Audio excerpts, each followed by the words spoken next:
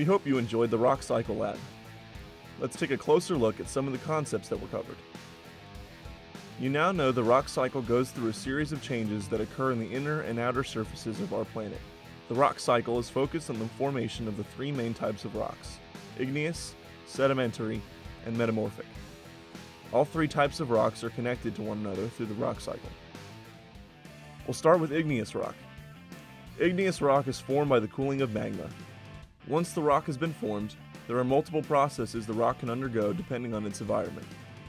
The rock can be weathered down to form sediments, the rock can undergo effects of heat and pressure, or the rock can be melted down again and become magma.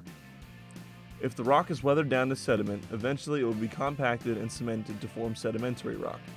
All three types of rock can be weathered down to sediment, so sedimentary rocks are very common. From there, the rocks can either get re-weathered down to sediment, or it can undergo heat and pressure to become metamorphic rock. Metamorphic rocks are formed far beneath the Earth's surface under extreme heat and pressure.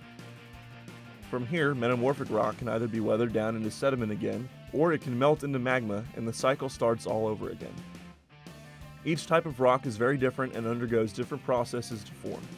The igneous rock's appearance varies depending on the minerals that are contained in the magma when it cools. Sedimentary rock has very distinct characteristics that make it easy to spot.